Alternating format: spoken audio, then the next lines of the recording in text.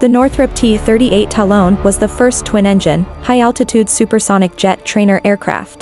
The T-38 Talon jet has been used for advanced pilot training since the 1960s, enabling student pilots to learn supersonic techniques, aerobatics, night and instrument flying, and cross-country navigation. The Talon is made primarily of riveted aluminum alloy and can take off with as little as 2,300 feet of runway, climbing to 30,000 feet in 1 minute.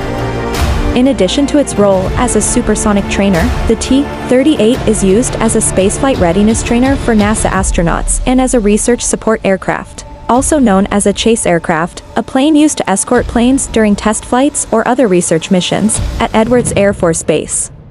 The first T-38 flew in 1959, and the Air Force obtained over 1,000 of the planes between 1961 and 1972.